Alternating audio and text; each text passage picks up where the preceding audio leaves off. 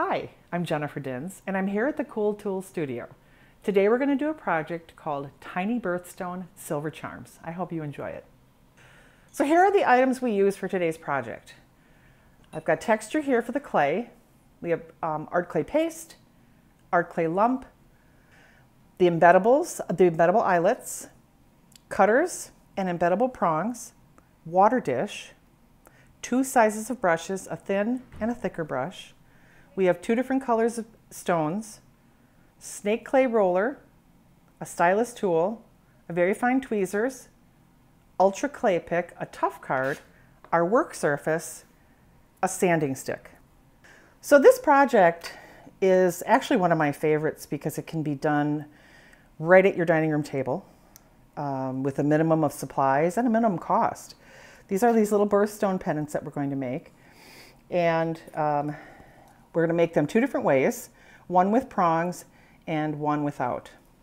So let's get started.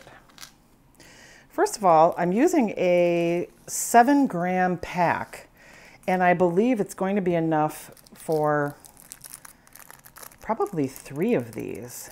But let's do our first one and see how far we can go. So first of all, I'm going to take a little bit bigger than a pea-size piece of clay. And I'm going to roll it into a snake. Now the goal here is to make it rather thin. And see, sometimes that happens, and that's okay. It gets gummed up a little bit. That's all right. The problem with rolling snakes is that you cannot lubricate your work surface or your snake roller, because if you do, everything will just slide around.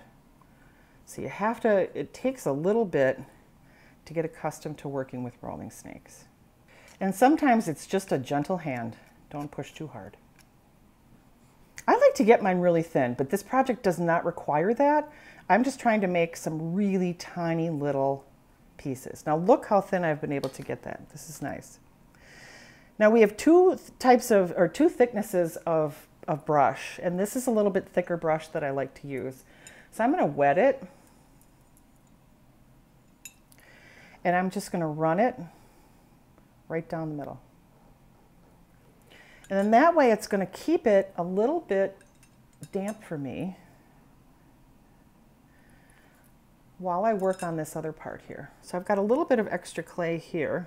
I'm going to take a smaller than pea size bit of clay. I'm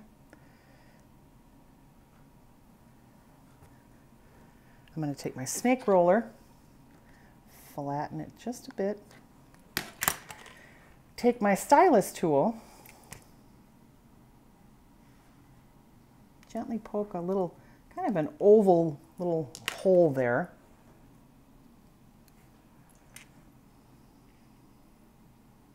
And pop the embeddable right in there.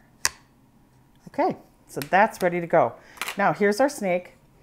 And something about snakes that I think is really important, because some people say, oh, I just have such a hard time with them. You really have to get accustomed to handling them. And that means picking them up, manipulating them. I find my fingers get very sticky, so I use my brush. So I'm going to start my coil, and I'm going to use my brush to help me make that coil. So this is the base. I think maybe twice around is the base. Now I'm going to actually come up on top of that base. And if you take a look at this, now it has a little 3-dimensional look to it. Taking my ultra clay pick, I'm just going to give a little cut here. I'm going to take this piece away. It's a little rough there, so what we're going to do is water, tiny bit of water. Just fix this up here. And then a little bit of paste.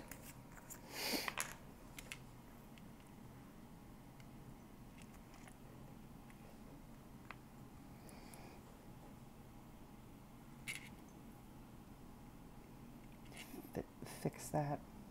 fill that in.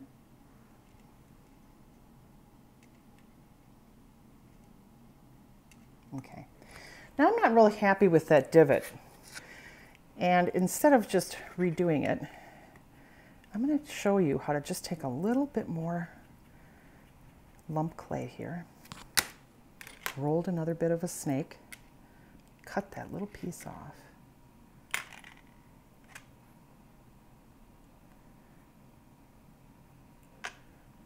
And I'm going to pop it right in there.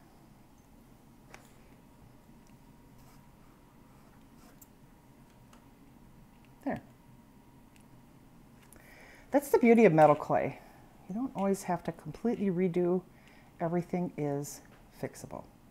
Okay, so now make sure that you take any extra clay. It's got to get wrapped up again because snake rolling requires very, very fresh clay. Take my brush here and kind of go underneath this and put it on a tough card. All right, so I've made this as perfect as I dare because I don't want to overdo the clay. Now, at this stage of the game, we've got our prong set in a little chunk of clay here, and that doesn't have to be perfect because it's going to be popped right in the middle. But at this point, I'm going to put in this other embeddable, and this is the eyelet. And the eyelets are made out of fine silver, and they will fire quite nicely with the clay, but there's something you need to remember when you're using an eyelet. And by the way, these are great not just for bales, but they're also good for attaching other elements as well. So I'm going to put the eyelet kind of in the middle here, and you'll see that it's popping into the center of my little donut, and that's okay. That's what I want it to do. This is my little repair, and I'm going to kind of use that as maybe a little decorative element there too. So you see that popping through the middle. That is good because what that means is it's in the clay where it needs to be. When the clay shrinks, it will shrink away from this eyelet. So it's very important that we push the eyelet in enough that just the bottom of the little circle there is touching the top of our clay. That way, once it fires, it'll recede a little bit, but it's sunken in there enough that it won't break off or come out.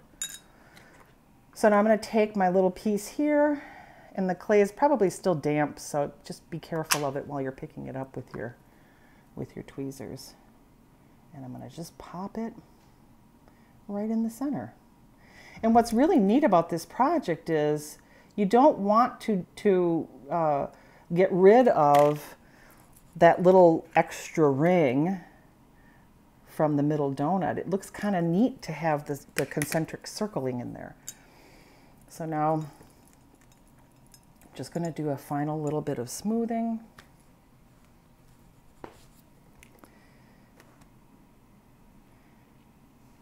And I'm going to take this, and it's ready to go on my hot plate.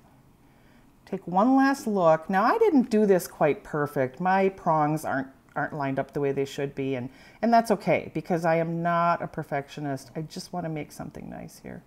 So this is going to go on the hot plate.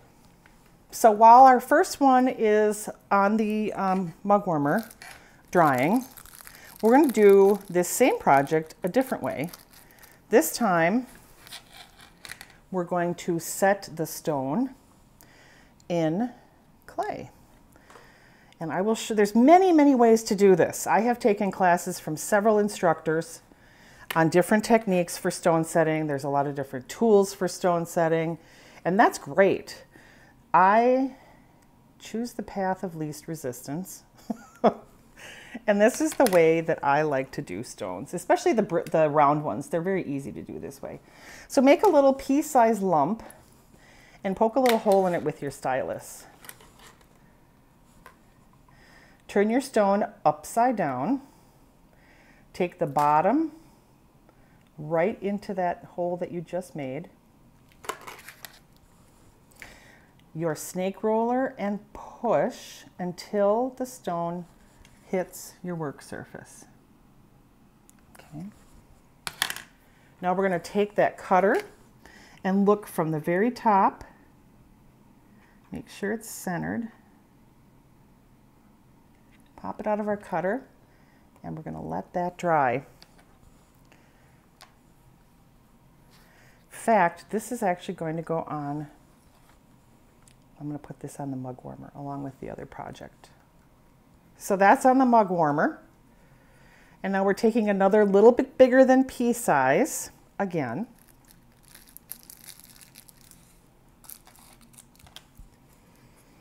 And we're going to roll. If you want to ever practice this, just pick up some polymer clay. In fact, this is a really cute polymer clay project too, but if you want to practice rolling snakes, polymer clay is the way to go. That way you get the feel of it. What I like to do, just as a hint, I take my fingertips and I have them just over the edge of the clay. So when this thing hits my surface, when the snake roller hits the surface, my fingers actually are touching the surface and the snake roller is not. I know some people use the slats to do their snakes, and I think that's a great idea too. This is the way I learned, and this is the way I really enjoy doing it. So we've got our snake nice and thin. I'm not going to push that because I don't want to go too thin.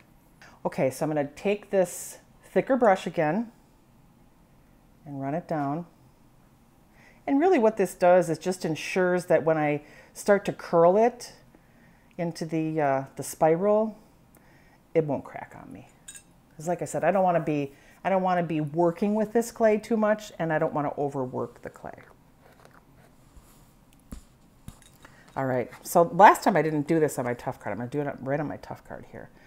These are Cool Tools new tough cards. They're darker so we can see our work better, and actually that's kind of a nice idea. So again, using my brush instead of my fingers, I'm starting my circle twice around for the bottom, and then up around again to make it a little more 3D. See, there I am. It's almost like it is like a donut. I don't know, I must be hungry. So I'm going to take my brush right here, use my clay pick, cut. There we go. So now I've got my beginnings here. This one is a little bit bigger, but that's okay. And of course, keep in mind that the clay will shrink. These make really nice birthstone pendants, Mother's Day, grandmothers. You can collect a bunch of them for all the babies. So this is set to go. And at this stage of the game is where I want to put my eyelet in. Just like last time, grab the eyelet with your fine tweezers. I'm going to put it in this way, right in the center, and I'm going to see it poke through, which is good. I'm going to make sure that it's buried enough in the clay so when that clay shrinks and pulls away, it's not going to pop out on me. All right, push that down just a little. Push that up a little. And we will be refining these, of course, once they're dry. So, okay.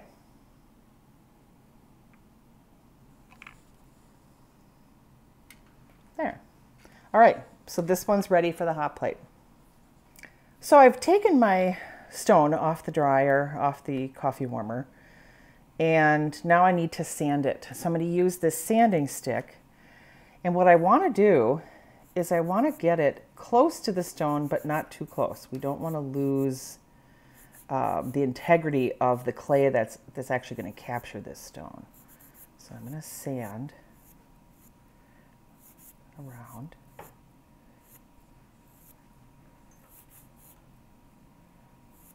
And I love these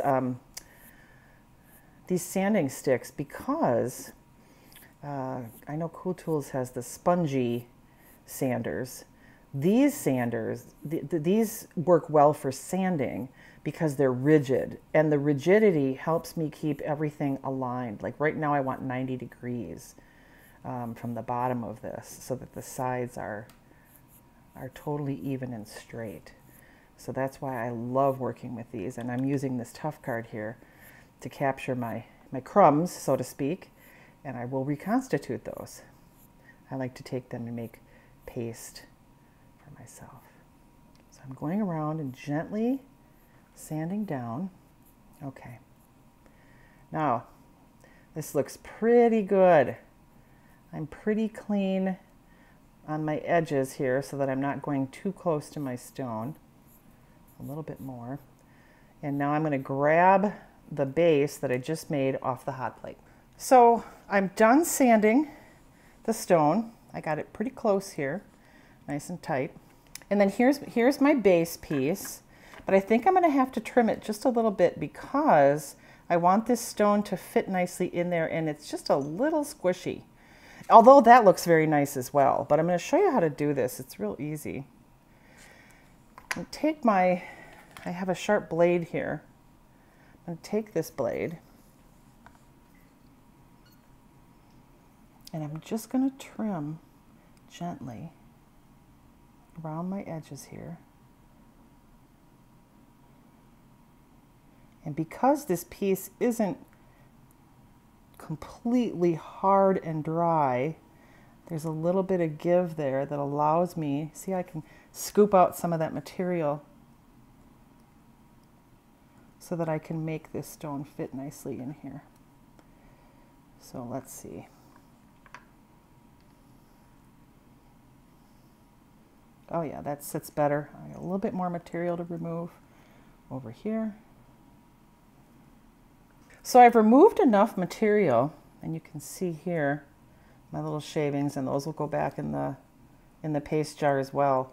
I've removed enough material there that my stone fits. So what I'm going to do at this point is take a little bit narrower brush, kind of wet this inside, make sure that my embeddable is still sunken in there. Now it's flopped a little, but that'll be fine. Once I put the stone in, it'll be okay. Make sure that's tucked in there nice and tight. So I'm going to wet the inside here.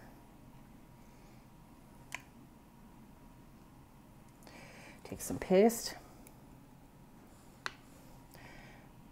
Kind of be a little bit generous here with my paste. And then I'm going to take my stone setting that I have sanded, that's dry. I'm going to wet that as well and add a little bit of paste to that too. Not too much. It's not required that it's a ton. I'm going to pop it right into that hole. And if you need to, you can use that snake roller again.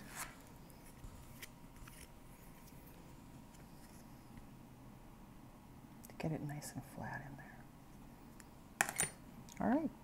And this will go back on the mug warmer.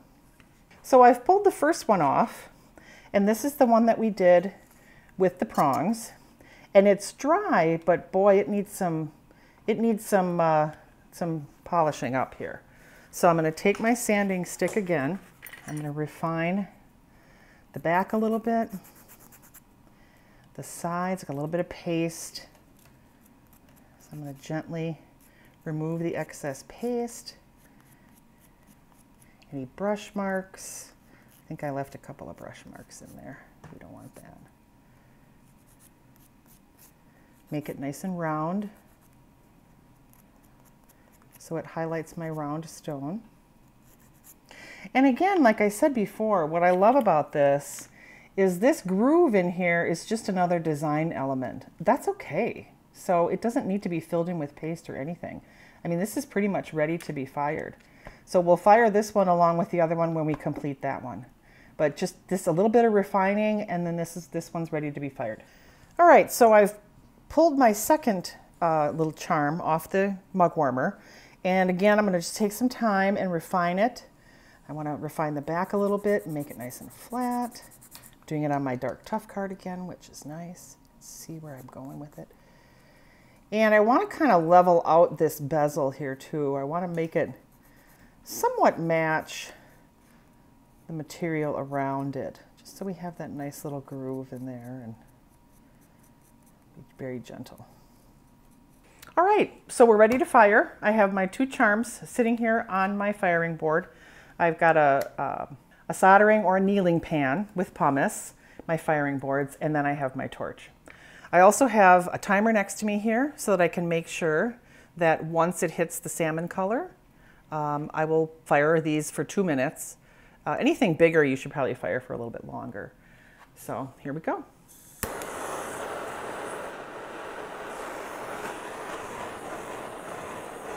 Now initially the binder will burn away and these will flame up. So keep your eyes open for that flame. But don't be alarmed. Once that burns away, those flames will go out. Now we want to get it to a nice salmon color. And make sure that you're covering, if you're doing multiple pieces, make sure you're covering both pieces with your flame. I've got a nice little salmon color happening here, and I'm going to start my timer.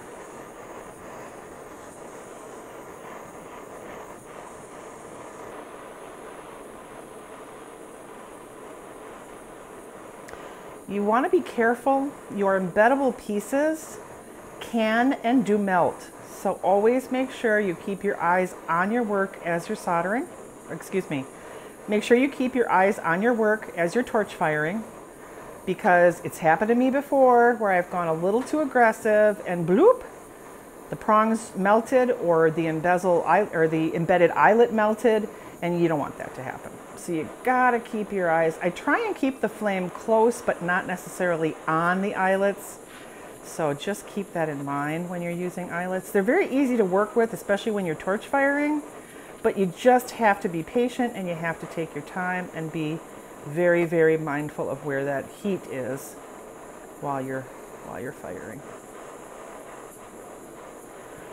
If you do this enough, you get accustomed to color, and you get accustomed to the color that metal turns when it heats, and the color that metal turns right before it melts. So keep that in mind as well. We have about 25 seconds left here, and we're doing good. Our stones are fireable, so you see that turns a little bit orange there, but that will come back to green once we're done here.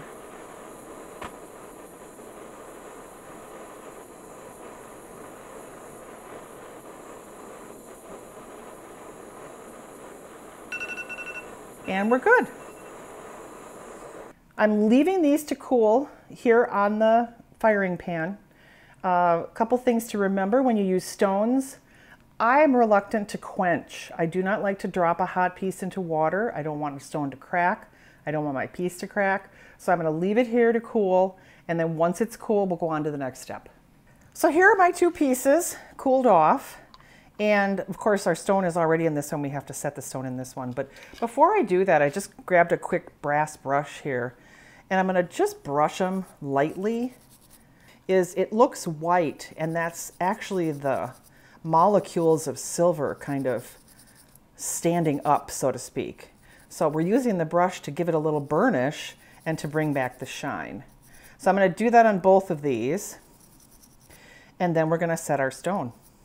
All right, so I've grabbed my next stone here. This is actually an Alexandrite fireable CZ from Cool Tools. I love this color. This is the June birthstone. Anyway, and this one is, of course, set after firing, which is nice because if you do have stones that can't be fired, use the embeddables and you can fire them that way. So I'm going to take this stone, I'm going to flip it over so that the bottom is pointing upwards. Take my piece, and this is like so not technical, but this is what works for me. And I'll take my embeddable, I'm going to press down till I hear that snap, flip it up, and believe it or not, it is actually set. Now I'm going to take some pliers I have here just to make sure that everything is lined up. There's a little groove in each prong, and that's where the girdle or the round part of the CZ rests. So that's right in there, that rests right in there, and I'm taking my pliers and just gently giving it a little squeeze to make sure it's captured that stone. And there you go. So I have it set two ways. We've got it set in within the clay, within the silver, and we have it prong set. So now I'm going to throw these in the tumbler and we'll be back. All right, so our two pieces are out of the tumbler, and here they are. And here are some pieces that I had made earlier. And honestly, 7 grams of clay, this is leftover clay from the 7 grams, and look what we've made. These would make great gifts, birthstone pendants. I'm a grandma myself, and I would love to have these with my grandchildren's birthstones in them. I hope you enjoyed our little charm project. This is one of my favorites. It's an inexpensive way to create a gift for a mother or a grandmother or anybody that likes to collect birthstone items. And it's easy and inexpensive. Thanks for watching.